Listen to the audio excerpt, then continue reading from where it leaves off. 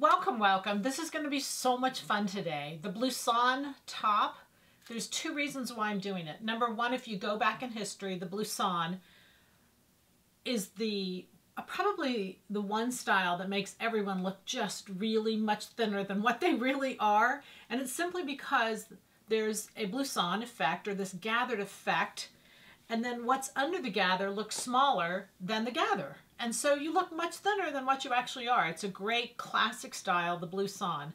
And so I'm going to show you how to create it.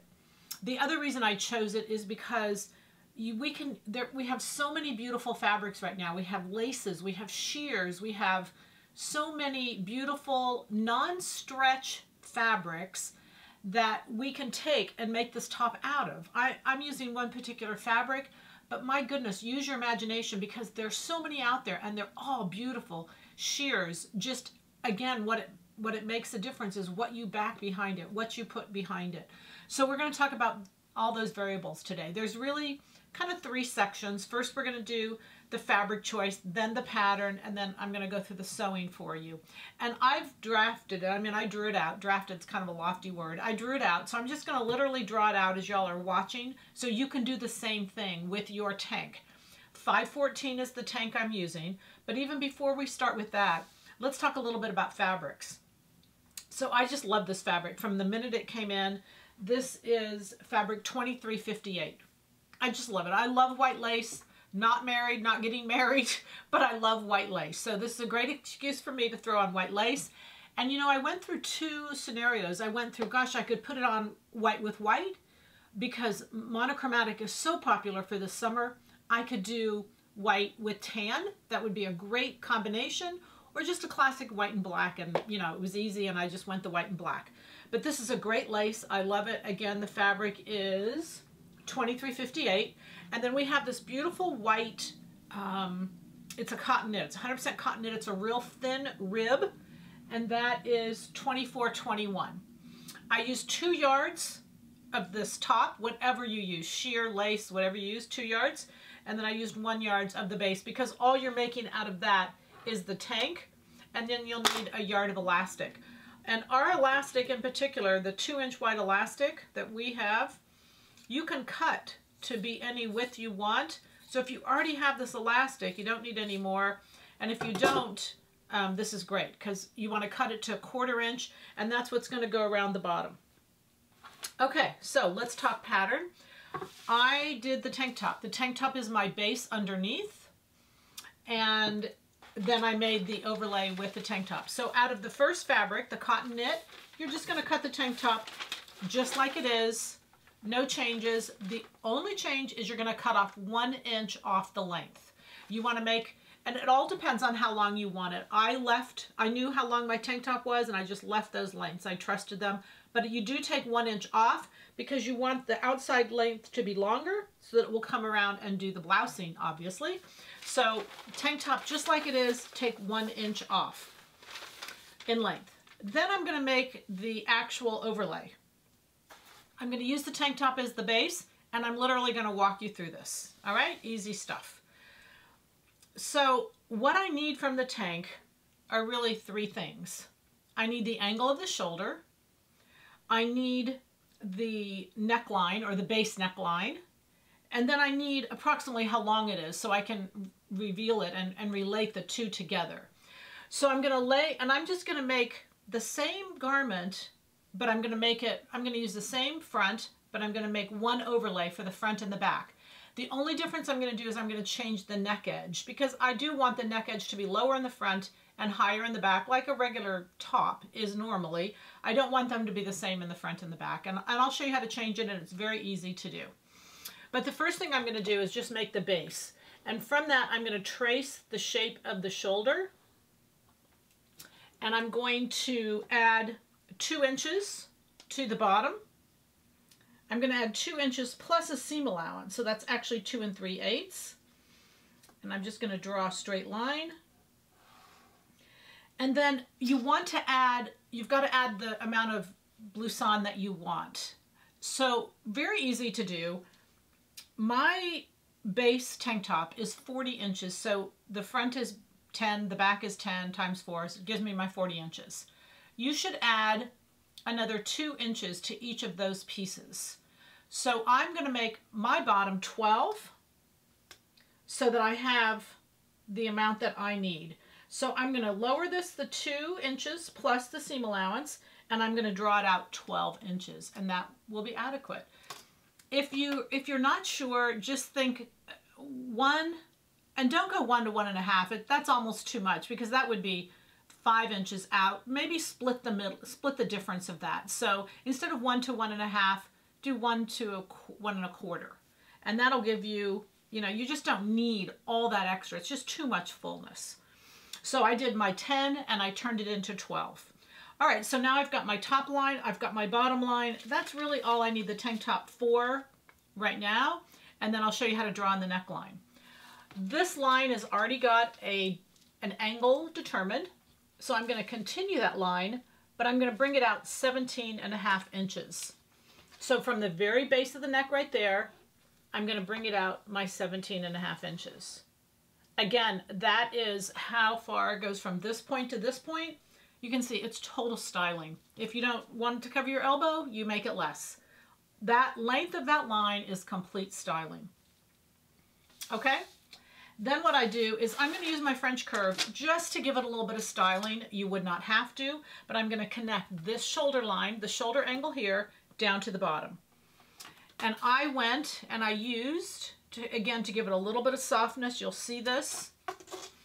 I did 18 to 0, and you'll see that when you lay down your French curve with 18 to 0, it's going to give it just a little bit of softness on the edges there, rather than it being just a straight sharp line. A straight sharp line anywhere on our bodies are kind of harsh. So whenever we use the French curve softens those lines a little bit, makes them a little softer.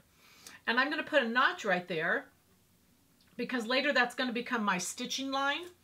And then there'll be about 4 inches left to where I'm connecting to the bottom. Okay, and I'll explain those in a minute. But that's my pattern. And now all I'm going to do is draw in the neckline. And I'm going to draw on 2 necklines. So for the first neckline, it's going to be the back. And whenever we see the back, I'm going to lay the French curve down in this position. And my back neck edge, I did 21.5 to 16.5. If I put 21.5 on the French curve right here, there's only one place that 16.5 will come in. So wherever that place is, I'm going to connect them. And that will give me my back neckline. The front neckline, I'm going to put, the French curve goes this position. I'm going to put 15.5 at the shoulder and 21.5 at the front. And again, those 2 numbers are only going to be able to yield me out one position. So that's the advantage of the French curve and the advantage of having those numbers. Okay, so now when I look at that, what I see is this is the front and this is the back. So I'm going to cut 2 identically, and I'm going to cut them both to the back, and then I'll just cut the front away. That's just really easier. This goes on the front. It's a fold. And voila, I've got my pattern. All right, fun stuff. And this is actually the real one I used. And we'll put them on top and we'll see how I did. How about that? They're identical. All right, so that means I showed you exactly what I did, and that was the goal. I didn't want to just show you this one because I felt like I might leave something out or, not include something. But there you are, you're ready to go. You're going to lay it out, and you're going to cut 1 for the front on the fold and 1 for the back on the fold, which is why you really need the 2 yards. Okay, so we've got our pattern ready. Let's go sew. This is, again, really fun and easy. Guys, I had so much fun finding this top, making this top. And again, I found it. The original was, oh, I don't remember the designer, I'm sorry. But anyway, it was a sheer with a underlay, a little tank underlay. And I thought that is so simple. It's just really simple, so, and pretty. So you're going to start sewing, and what I did is I made the tank. So I put in the darts and did the shoulder seams. You don't have to finish the armholes if you don't want. It's your call, your top, your call. The reason I did not is because whenever you finish something and it's under something else, it gives it a little bit of a lump. I did not want that lump. So I left the armholes plain, unfinished, You know, you can serge them and leave them, whatever you feel comfortable with. But just FYI, you don't have to finish those armholes, they're underneath. Then what you want to do is you want to put the two neck, sew the shoulder seam of the overlay, and then put the two neck edges together. You're going to put the lace on the inside, the overlay on the inside, and then sew them together. And I just did it on my sewing machine, and then you're going to flip it to the outside. And you can see, even though you can see through the lace, you cannot see that seam. It's just too small. And just, like I said, if someone's looking at that kind of stuff, you just, I don't know, just don't worry about it. Don't serge it, it's too heavy. Just do it on the sewing machine and then flip the overlay to the outside, and the neck edge will be finished and the shoulder edges will be finished. So now what you're going to do is, and I talked about this notch and what it was, is I'm going to turn sideways for you and show you. And I just did this on the sewing machine. It's not necessary to do this on a serger. In fact, I would not. So keep in mind right now we have the neck finished, the tank top is made, the bottom is open. So I'm going to sew just the two overlays together, and I'm going to sew them just these 4 inches. Now that is the notch, is what that is. Now if you want to, you could sew that farther up. You can see that, again, I was copying the original top. You could go up farther if you wanted, but the goal is to kind of leave this open. You're covered underneath. You've got a tank top underneath, so you don't need to worry about it. And if you stitch those 4 inches, open up the seam allowance, then you can come all the way around and finish that seam by just tucking the edge under and top stitching, which is what this all is. So now I've got the 2 sides finished. And then you're just going to literally sew together the top to the bottom. You have to keep the edges even because the outside is going to be longer. So just keep the edges even. What I did is I just went all the way around and serged them together. And then I took my little 1/4 inch elastic that I'd cut, and you want to take it down to what you needed it to be in the first place. So remember, mine was 10, it was 40. I took mine down to about 33 because your elastic at 1/4 inch is going to give a little bit. You can always adjust it. You can always take the sizing out if you need to, but I took the 40 and went down from there because it will come up a little bit on your waist, and so it's okay to go a little bit smaller than that with your elastic. So all I did was I took those serged edges that are together, I folded them under, I put the elastic in between and went around and made the casing.